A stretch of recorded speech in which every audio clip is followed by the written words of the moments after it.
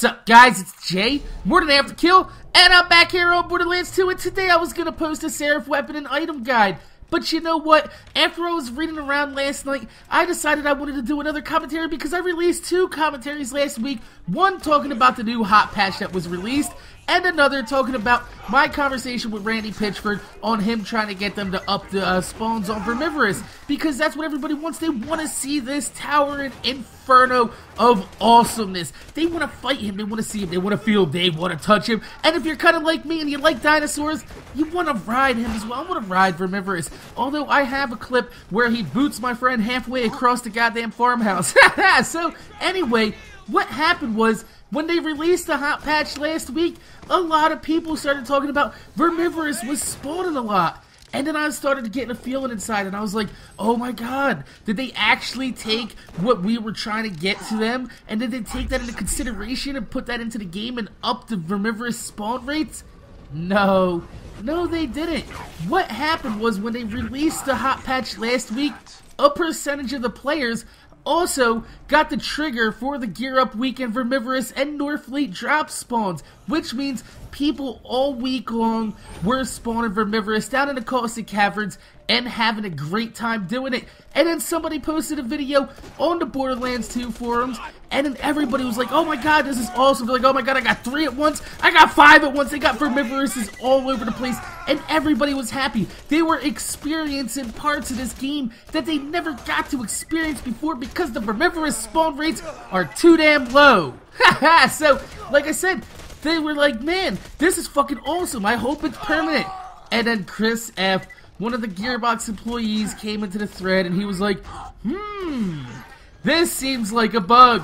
This is not supposed to happen. And so they went back and took a look and see what was happening, and they said one of the servers was giving out the trigger for the Gear Up Weekend for the increased Vermivorous spawns, and that it was a bug, and that's not supposed to be happening. So they released another hot patch last night, somewhere around like 11 o'clock at night, that they released this hot patch to fix the trigger that the Vermivorous spawns are now back to normal and back to low, which is a shame, because if you go and you look at the Borderlands 2 forums, there was a public cry of appreciation for Gearbox for upping Vermivorous' spawns and allowing people to have this part of the game actually be something that they can achieve, that they can go and strive for, because Vermivorous still wasn't easy to spawn. You still had super badasses, ultimate badasses, Varkids. There is a lot of shit down in the Caustic Caverns willing to fuck you up and put you in the fight for your life. So it's not like you're just going in there and there's going to be 3 Vermivorous. No, you still had to work at it. You still had to achieve Vermivorous to spawn, and everybody was so happy about it. And then Gearbox came in and they stuck the knife right in our hearts, and they're like, no Vermivorous for you. You're not allowed to have Vermivorous.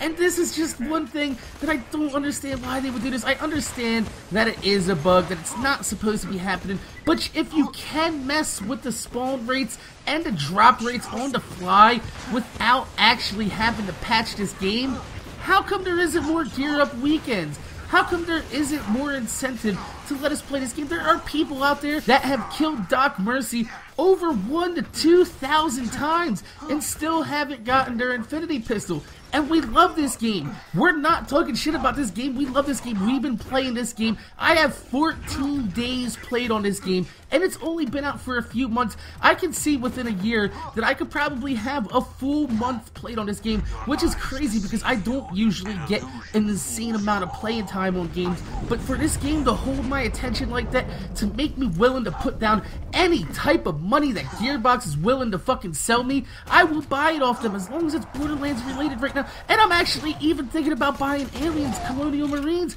But I really want to know, why would they do this? Everybody was having fun, spawning Vermivorous, they were getting their heads, they were getting the Northfleets they want, and then Gearbox said, no, nope.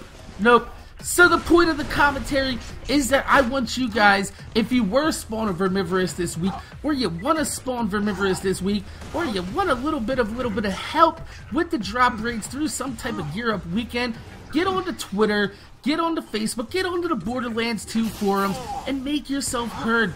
because they are saying that we are just a vocal minority and that the silent majority of the players that are enjoying this game don't really give a fuck about drop rates. They don't give a fuck about spawn of Vermivorous, but I think they really do. I think some of these people don't even know about Vermivorous. I think some of these people that are playing the game, they don't go on the forums. They don't go on to YouTube. They just play the game, so they don't know exactly what they're missing. So if they don't know what they're missing, they can't be a silent majority because they just don't know. They're uninformed. They're just playing the game casually, and they haven't gotten to the point to where they want to learn more and dive deeper into Pandora. So like I said, please make yourself heard. Get on the Twitter, you know, hit up Gearbox, hit up Randy Pitchford, hit up the Borderlands forums, Facebook, and you know, just be like, you know what?